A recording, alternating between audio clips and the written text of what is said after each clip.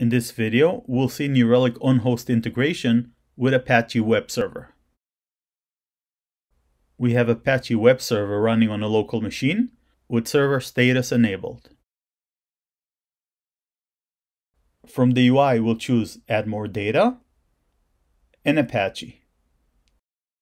As always, for the most accurate and recent information, please refer to the documentation. We'll choose a simple use case running on a Linux machine where we have the infrastructure agent running. We need to install the integration, edit the YAML file, and restart the infrastructure agent.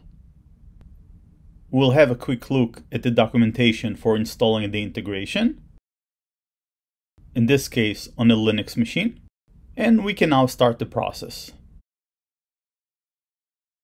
We run the commands to install the infrastructure integration package. Go to the integrations directory, and then copy and edit the YAML file.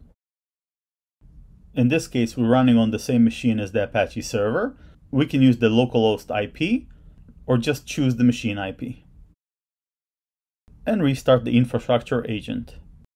We'll go back to the infrastructure UI and click on third-party services and look at the Apache dashboard. We can look at all the servers or filter and choose a server.